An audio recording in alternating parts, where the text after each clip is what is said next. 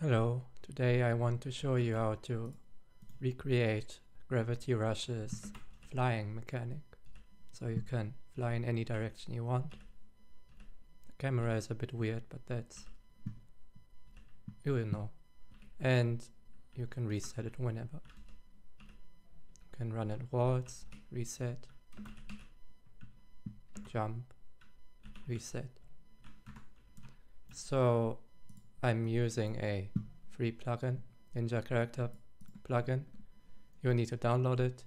It even has replication and support. Going to the support page. There's a how to use section here. Just follow all of this and you will end up with, if you have show plugin content and C++ classes enabled in your content browser, you will find the plugin. You will have the base character there.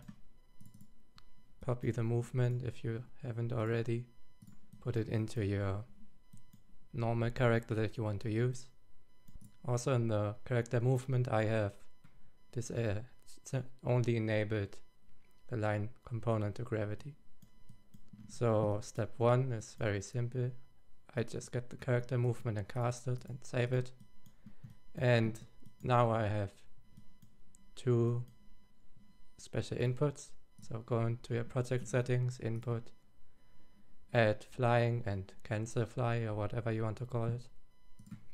So in Gravity Rush, if I can remember correctly, when you press fly, first you enter a bit of a hovering state where you can look around and decide where to go. Then you press it again, you will move into that direction. And if you press it again while flying, you will stop again. And then repeat these last two states. So to do that, I have made a enum. So blueprints, enum, name it whatever you want. I have given it 3 states: idle, floating and flying. So idle is when we're just doing something else, walking on the ground or something. Floating is when we're standing in the air. Could also call it hovering, and of course flying.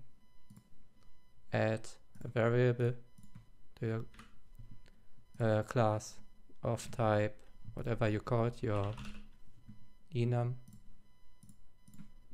Default value is just idle, of course. And so in the game, when you are standing on the ground and you press the hover button R1 or something, then it will push you up a bit. So to do this, simply check if we're falling.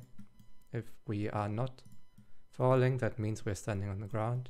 So I simply launch the character, delay it a bit, and then stop the movement immediately and set gravity to 0. This way we stand in the middle of nowhere and don't fall. Also, I set our next state to floating, and I set the line gravity to base. This makes it so whatever you fly against will be your new gravity. So when you jump, you keep on going this direction instead of the normal down. Next, to actually do the flying, if we are floating, we simply change the fixed gravity direction to whatever our camera is looking forward. So get your player camera manager, get the forward vector, set the fixed gravity to that direction, turn on gravity again, and we set ourselves to fly. And to reset, so after flying we set the fixed gravity direction now, instead of whatever our camera was pointing towards, back to just 0, 0, -1, so just downwards.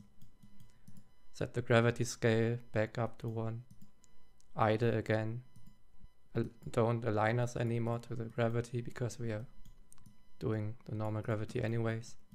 And I just also like having a bit of a jump don't need it really, but I think the game does push you a bit away as well. So the camera is a bit weird, but I'm still trying or looking into how it works, seeing if I can somehow fix it or not. But that's not really something for this tutorial. If I figure it out, I will let you know. Maybe make a video about it. So I hope this helped you. It's pretty simple really. And yeah, get the plugin, it's really useful. So thanks for watching.